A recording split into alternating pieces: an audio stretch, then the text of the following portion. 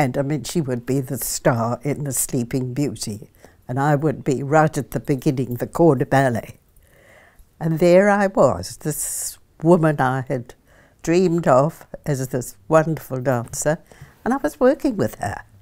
Dorothea Ashbridge was just a teenager when she moved from her home in South Africa to London, where she soon found herself dancing alongside the great Margot Fonteyn in the Royal Ballet.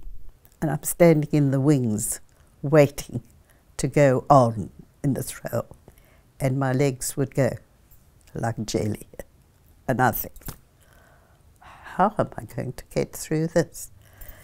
The moment I hit the stage, disappeared. She witnessed history, like the scandal of the Russian legend Rudolf Nureyev defecting to the West. She travelled the world and she fell in love with principal dancer New Zealander Brian Ashbridge. That's what brought her to her new home in the 1960s. I hate saying this, but I thought, what have I come to? Because not only having travelled the world and had the most wonderful life with the Royal Ballet, I mean, we were treated like royalty. We were. We didn't have to do a thing. Everything was done for us. Come on, come on. But the country she now loves was very soon to bring new adventure.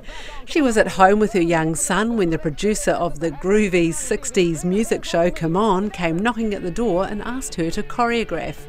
And he said, it's not ballet, it's the latest craze, the shake, the go-go. I said, what?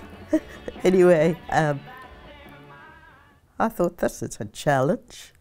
I'll take this. And I said, yes. And I think why? Because when we had parties in London, I used to go mad and I used to do all the dance crazes at the time. And I think just word got around.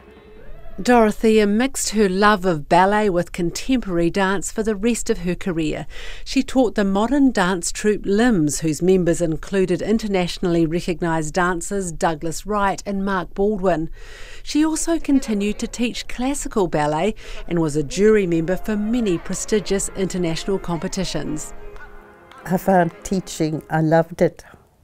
And then working with Limbs, I mixed the ballet and the contemporary. The audience, you could tell, they just loved Limbs. She says being made an officer of the New Zealand Order of Merit is recognition for the whole New Zealand dance community. I suppose that really and truly being in New Zealand is something special to me, and now that I've been awarded, it's even greater. I'm very proud and very honoured.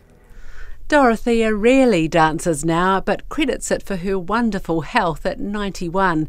Despite her remarkable achievements, she feels her love of dance means she's never really had to work. But back in the 1940s, her parents made sure she had a backup. They made me take a commercial course in shorthand typing, bookkeeping, commas, and so I was the full secretary. Can you imagine your life without dance? No, no.